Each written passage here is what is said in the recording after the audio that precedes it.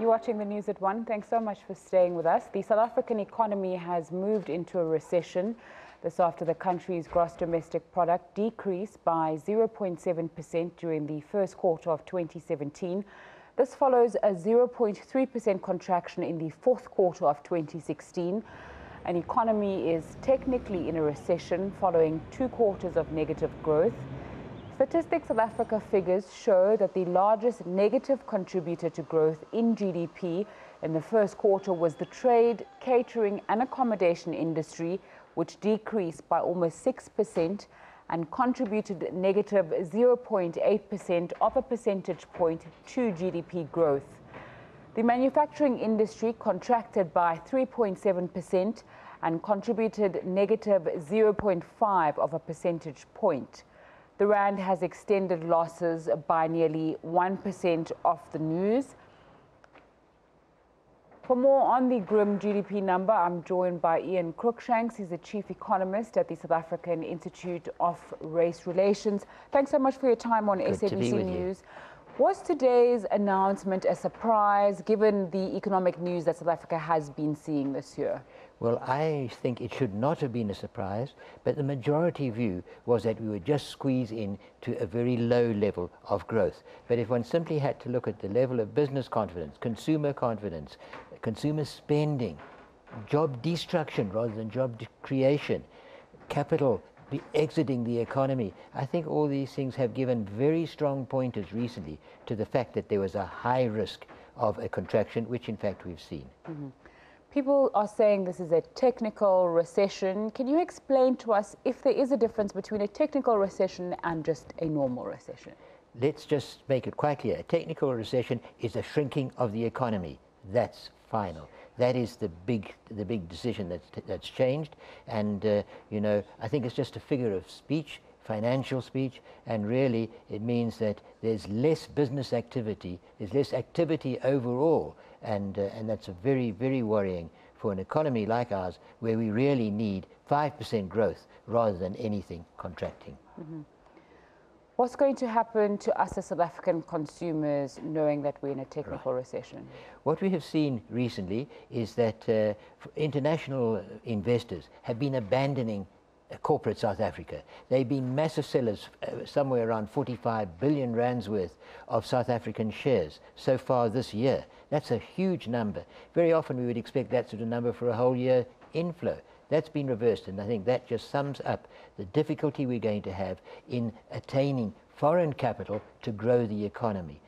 There's always a price, of course. We will have to pay higher interest rates to get capital where we can, probably from diminished sources, but we'll have to pay higher interest rates. What does that mean? Maybe we have the next interest rate change is not going to be a cut, but is going to be a hike. And then, of course, the cost of living goes up. The cost of people's bonds, their mortgage bonds, motor car loans, whatever other credit they've got goes up. And similarly, for them, it becomes more difficult to get these loans to spend what they need.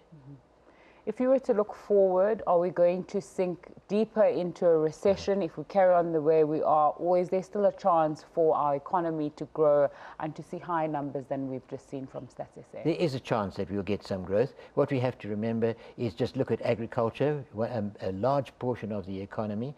When the maize crop comes in, and it mostly comes in the second quarter, and that then is going to be a big fillip to the economy, but that's not enough. You can't just grow a whole economy from harvesting a few mealies. It's got to be much more than that. Very disappointing just looking at manufacturing, the fact that it was hoped that with we'd get a surge in demand as the global economy picked up. We're not seeing that.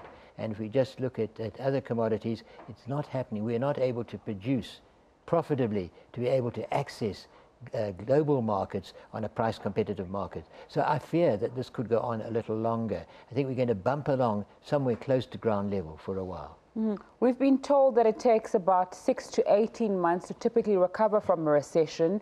What can we do to shorten this period and to recover quicker? What we need is a national, this attitude that goes from consumers to business to government as well. Live within our means. Don't spend what we haven't got. That is the worst critical mistake to make right now. And of course, I see your wry smile there, but that's a fact. And we've got to be led from the top. And that doesn't seem to be the sort of leadership we're seeing right now. But that's the first essential. If we live within our means, we have a hope of then channeling savings into the beneficiation of the economy overall. Mm-hmm.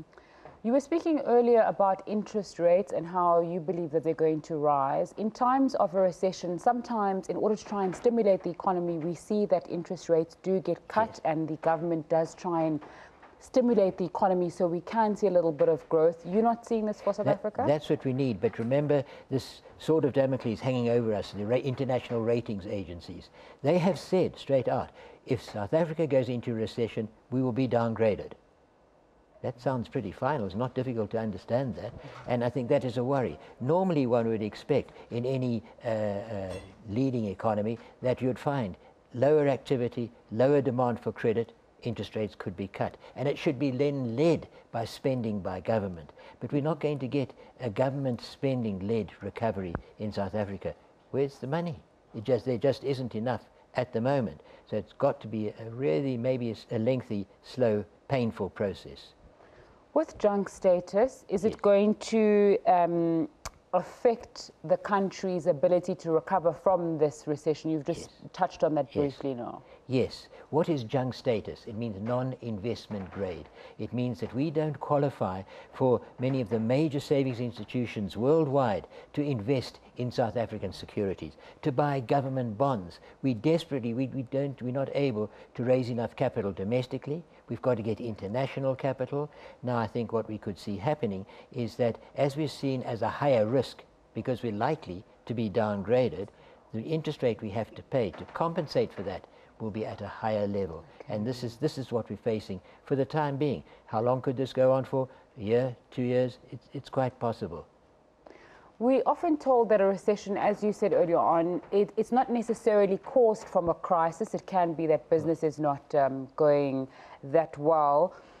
In South Africa, do you believe that our technical recession is in part caused by the political situation that we are seeing, the perceived battles that we are seeing for the state being captured by private individuals and the like? That's definitely what one would call a leading question.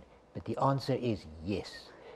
We need to be led, from the centre. We need to have the sort of attitude that live within our means. That any capital spending should only be efficiently spent. It should only be spent to grow the economy, not private bank accounts. And I think there's got to be that sort of attitudinal change. And it's not just the government leadership. It's every person who has to go and say, hey, it's time for us to go and vote for change. I think the population as a whole has to get into that mood and say, so far, no further.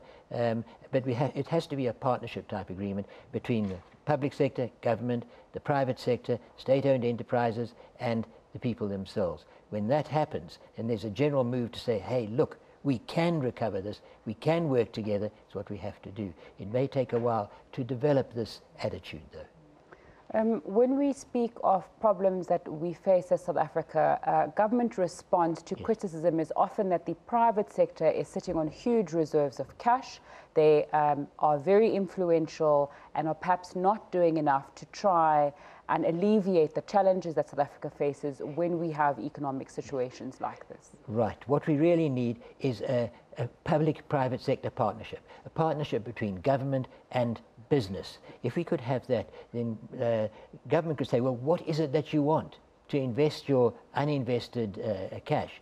What we want is to have a helpful infrastructure, to know that we've got railways where the trains run on time every time, harbours that work all the time, roads that are continually fixed up and made in good order. Everybody lives in a street or has a street close by where the potholes aren't getting fixed. All of this on a bigger scale doesn't help for the movement of goods, for the development of industry, and I think that it has to be that sort of level.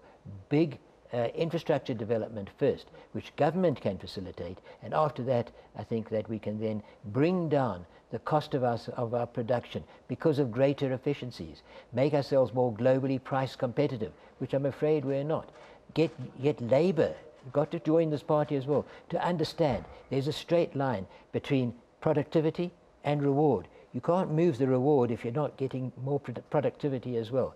We've got to realize we're in a global marketplace, and we must do what we can, improve efficiency, improve our competitiveness in every way to be able to grow this economy, to provide the jobs and that we need so desperately. Cruickshanks, thanks so much for your time on SABC News.